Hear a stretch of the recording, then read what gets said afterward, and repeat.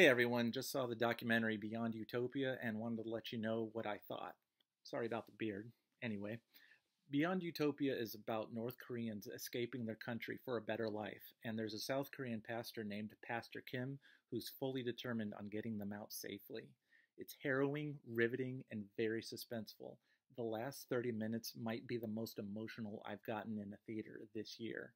And it's never exploitive, it doesn't rip your heart out, it just allows us a peek into these people's journeys. I've watched documentaries, listened to podcasts, and read books about North Korean defectors. I didn't think this movie could surprise me, but it did. The amount of footage is incredible. It's a miracle this movie exists at all. North Korea is the Truman Show, where everybody is Truman, and instead of living in the suburbs, it's rampant famine, poverty, and concentration camps. It's the stuff of sci-fi stories, World War II movies, and people kidnapped in abusers' basements all rolled into one. Except the abuser is a dictator and the victim is a whole starving, brainwashed country. The movie mostly follows two stories about the lengths people go through to gain their freedom. One is a mother who defected about a decade ago and is doing everything she can to get her 17-year-old son out of the country. The other is a family of five that traffickers have no use for.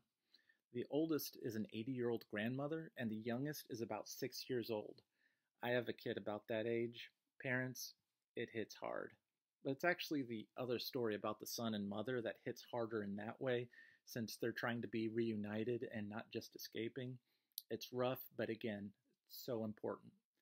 For the family of five, we watch them struggle through it all, traveling 3,000 miles, sneaking across country borders in vans, slipping through jungles, going up steep mountains, and crossing rivers. And it's not all dire. We see them hit their checkpoints, like at homes and hotels, and even get their reactions to first world amenities. At one place, they're in a living room, and the grandmother says, "I thought that was a chalkboard." The father says, "I think it's a television." It's wild stuff. Back home, they have no running water, no electricity. Check out this satellite photo of North Korea at night. You can see Seoul, South Korea shining bright, and just north of that is North Korea. Nothing. Total darkness. So this new place this family is at is paradise to them.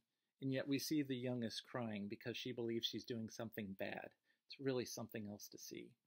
I recommend everyone go see Beyond Utopia.